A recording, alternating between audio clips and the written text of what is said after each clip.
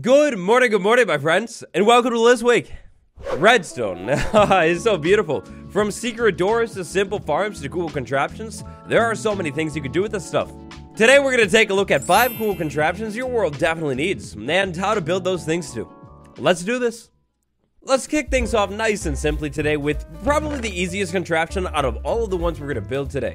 To build this super simple respawn anchor respawner, you're going to need these materials in exact amounts, and you're definitely going to want to have the nether. Now, typically, I will recommend building this inside of your nether hub, inside of some kind of building that you have set up in the nether, maybe even in a nether fortress you took over. But for the purpose of today's video, this field next to a bastion, I guess it'll do. This build is so simple. Let's start by placing a respawn anchor down wherever you want it to go. And then place a dispenser facing into that respawn anchor. On top of the respawn anchor, place an observer looking down, and then a solid building block next to it that can take a redstone signal. On top of that, redstone dust, then jump down, put a little bit of glowstone inside of this dispenser, then use one glowstone on the respawn anchor. Look at that, it's magic, it's perfect. All we need to do is set our respawn here. Now, let's say something really bad happened to me, like this lava ocean. I fall into the lava ocean, I get taken out. When I hit respawn, I'll pop back up at that anchor, and immediately, this anchor will be refilled. With the help of this super simple contraption, you will never lose your nether spawn again. If you enjoyed that beauty, do me a quick favor, tap that like button, subscribe, and definitely keep watching because contraption number 2. So contraption number 2 is going to get a little bit more advanced. We're going to make a flying machine with these things right here. Now, what should you do with said flying machine? Well, I'm going to go ahead and leave that part entirely up to you. It's your call. Maybe use this flying machine to, well, you know, fly around your world. Or maybe use this flying machine to, I don't know, fly. This little contraption is actually way easier to build than you might think too. We're going to start with a note block going into an observer. The observer looks at the note block and then a sticky piston. To finish off this side of the flying contraption, we're going to go honey block, honey block, honey block. So, that's half of the machine. The other half of the machine is exactly the same. So if you build the first part, oh, it's so easy. The only difference this time is we're going to flip it around. We're going to do a note block down there next to that honey block, an observer, and then finally a sticky piston. Now, operating this machine, you need to be careful because once you start this machine, it might be a little bit tricky to stop. What I recommend doing is maybe place a couple of obsidian blocks around this machine in line with the note blocks on either side until you get the hang of it. Now, if you want to go that way, you actually have to hit the note block on the other side. Watch what happens when I hit this. It starts moving that way. Now, with this obsidian block right here that cannot be moved by any of these blocks, the machine's going to stop. If I hit this note block right there, it's going to go back to the other side. That's pretty cool. But there is an easier way to do things. For starters, we're going to go ahead and jump on this machine and be in survival. In survival, if I stand on one of these honey blocks, I will stay on this machine. Check this out. The honey block, I'm just going to move with it. I don't need to move or anything like that. Now, when I want to stop this machine, this redstone block, a cleverly named stop, if I go ahead and place that down, it's going to lock the machine. Now, when I pick this thing up, the machine will start going again, so that could be a problem. Unless, of course, in survival, you've got your emergency obsidian. So we place the redstone block on the face of the observer, then we've got this obsidian. We go ahead and place this obsidian right there. In survival, we grab our netherite pickaxe, mine this block right here, and the machine is stopped. Now we can go back the other way. Another fun little upgrade you can make to this machine, if you want to, involves a boat. You place a boat, or even better, a chest boat, on top of this machine and make sure it lines up with one of the honey blocks. And because this boat is an entity, it will be moved by the honey blocks too. It's pretty cool. In survival, check this out. I'm inside of the boat, I hit that note block, and I'm gonna start moving. I mean, in first person, maybe a little bit glitchy, but in third person, it's an easy, efficient way to transport items around your world in a straight line. Contraption number 3. So, contraption number 3 is a little bit of a classic. If you're an OG around here, you will remember this thing. We're gonna build a clock that will turn on as soon as you can sleep. Seeing as this is a clock that will, like turn on when you can sleep, you'll probably want to build this thing up high in the air. When you do that, place one of these daylight sensors down and then switch it over to night mode. Then go 1, 2, 3, 4, and then on that 5th block, place a repeater. Now, this repeater is going to need to string into even more redstone. When this strings into redstone, depending on how you set things up, you could either use a little bit more or use a little bit less. I'm going to try and set it up exactly how I set it up before, which I think was exactly like that. We'll leave that repeater like that. That should all check out. All we need to do is light right there, light right there, light right there, and then finally, we're gonna do a light right here next to this block. Next step would be the aesthetics here. If you want to turn this thing into a clock, I like quartz. Quartz is really, really easy to turn this into one. Check this out. With a couple of quartz blocks placed down, a couple more staircases around it, and then maybe like a fence or two, you kind of have something that looks like a miniature clock. If you don't believe me, just wait a second. I'll show you it in a finished build in a minute. But first, let me show you that it actually works. So it's evening right now. If I walk up to the bed, of course, I can't sleep quite yet. And I will be able to find that out by looking at that lamp. The lamp's not on, so I don't need to worry about it. If I go ahead and watch the sunset, it's going down, it's going down. Lamp's not on, so I can't sleep. You see that right there. I jump into bed as soon as, or like one tick before, the lamp turns on. Just a little quick though, you might have missed it, so watch this. Just do it again. As I continuously spam this bed, I'm attempting to get into it, and as soon as I can, the lamp turns on. Like I said, if you're an OG around here, you might remember this contraption from Minecraft Guide Season 3.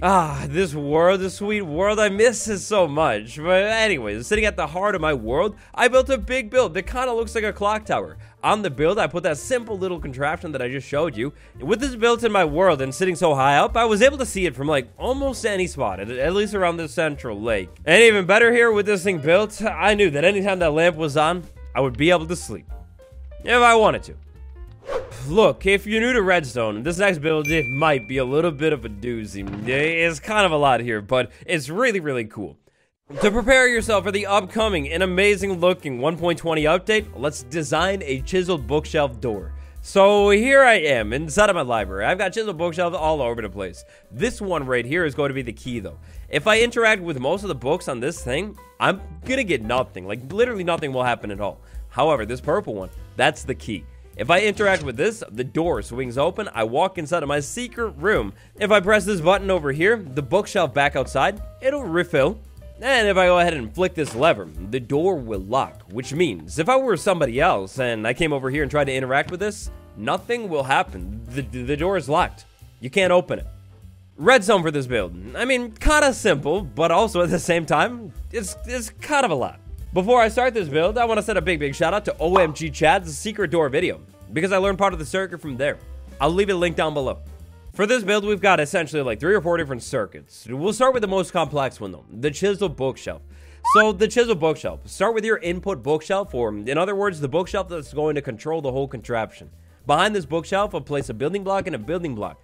Place a comparator and a redstone dust. Now, I'm going to be a little OCD with this build and try and build it all on the smooth stone, or at least like when it comes to the redstone, I'm going to put it there. So here's a line of redstone. Back over here in the front of this thing, this spot is going to correspond with a redstone signal of 1.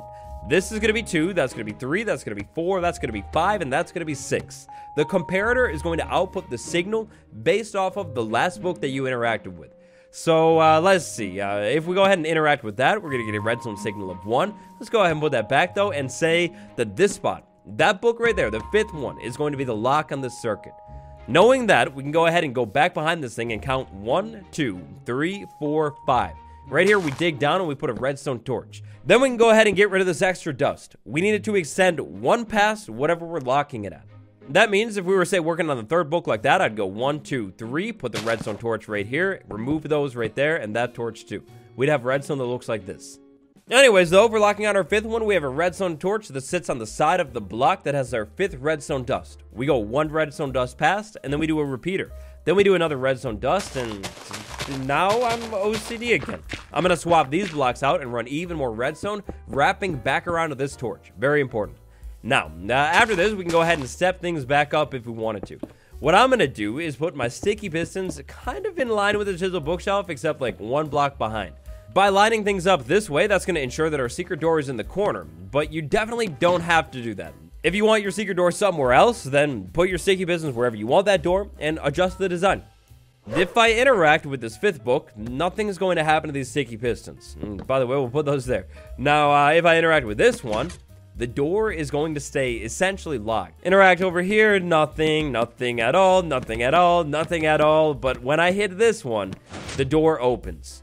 That's the door circuit, basically. By interacting with anything other than this 5th book, the redstone line is going to stay on, even if I interact with any books past it. By interacting with a book past that 5th one, the repeater turns on, and the line is locked still. So that's the whole door thing. Next up, let's talk about refilling this bookshelf after we use it, because it's so simple. To start, remove this block right below the chisel bookshelf and place a dropper facing up. Inside of that dropper, place books. Below that dropper, I'm going to place this block right here, and then I'm going to run a redstone line. This redstone line is going to go into my secret room somewhere. Where specifically doesn't exactly matter. For this build, I'm going to say it's going to go right here. I'm going to put a button on this block right there. Below that block, we're going to run a redstone line running over to the block that sits right next to that dropper. Now check this out. It's empty right now. If I power the button once, the dropper fills the bookshelf back up. Now in your survival world, you would have a wall sitting right here, and then you'd also have a wall sitting over here. Again, secret door in the corner, you want to try and blend things in. Maybe make it look like a library or something. We power this every single time, we'll get a book back inside of this thing, and you can keep powering it, and it'll keep filling it, no matter what. This thing is obvious. That's very obvious. To get around that, at least in this room over here, I put a handy crafting table right in front of it. You can put anything else in front of it, and it'll help blend it in. Maybe put a couple other decorations around so it doesn't stick out too much. I take that book to open the door. Then I'm inside of the room. I press this button to refill that spot, but the door is still open. Last and honestly least today, this is so simple to set up. It's so simple that I'm not even going to worry about the redstone. All I need to do is run a line connecting to this thing somewhere, and then I power this thing. When I power that, the door is locked. I recommend placing a handy sign in between these two controls to remind you what's what. And then from this point on, it's all up to you. Decorate your room, do the design however you want to do it, because the entire contraption, that's 100% it. You've got yourself a super secret room that is locked by one single book on a bookshelf. Last and definitely not least, we're going to use the materials on this side of the chest in exact amounts, and this side of the chest in non-exact amounts to build one of the best nether portals you've ever seen. If the last contraption lost you a little bit, don't sweat it, really, because it was a little bit complex. This one is going to be so easy. To start, all we need to do is build a nether portal. This nether portal can really be as big as you want, as long as it's at least 3 blocks wide. Behind your nether portal, in both corners, place dispensers facing forward, just like that. Now, over on this dispenser, we're going to place temporary block. Remove that middle temporary block, replace it with an observer. On this one, we need the face of the observer looking away from the dispenser. Now, if you saw this video right here, you might recognize this one, and that's because this is that build from this video. If you like these simple videos like this, I highly recommend checking that one out after this one. So look at this. With this simple contraption set up on this side, when I power the button, water is dispensed and then picked back up. Just like that. Shifting over to the other side now, inside of this thing, we're going to place a flint and steel and then a skulk sensor right next to it. As soon as I move around, that is powered like that. As soon as I press this button, water is dispensed and then picked back up. Except problem, we have a repeating circuit. The skulk sensor is too smart. Adjustments can be made here. For starters, you can just do wool right behind it. That'll occlude everything right there. And then you can actually power this thing and I'll turn off. When the water spills down here, though, the sensor might see it. So, to fix that up a little bit more, we could place even more wool there, maybe a little bit of wool there, a little bit of wool there, and heck, maybe the sensor goes right back there. That way, when the sensor is right behind this thing, if I move around right in front of it, it picks me up, but if I move around over here, it doesn't see me. This is a setup I generally really like, because if you're too far from this thing, the sensor won't hear you, and if you're walking around like over here, the sensor doesn't hear you either. You'll have to walk like right over here in line with the sensor to actually light the portal. Now, in that original video, I talked a little bit more about design aesthetics and what you could do to make it look a little bit nicer, but one big life hack I've got for you today, slabs. Place a slab in front of the portal, that'll trap the water into the portal. By placing slabs and solid blocks all around the portal too, check this out. We're gonna have that lit, and then when I wanna unlight it, water will pop up over there, but the water will take care of it. So you're basically like ready to go every single time in the future. Oh, it's so simple and it's just so cool. I love this thing. 5 cool and super simple redstone contraptions for your world. There you go. Big thank you, patron gang, the great Vegeta, Michael H, Rob, and CK. Appreciate you. For more cool redstone videos, check out that Skulk Sensor one next. It's been me, Waddles, with List Week. Like, subscribe, thank you for watching, and I'll see you tomorrow. Goodbye.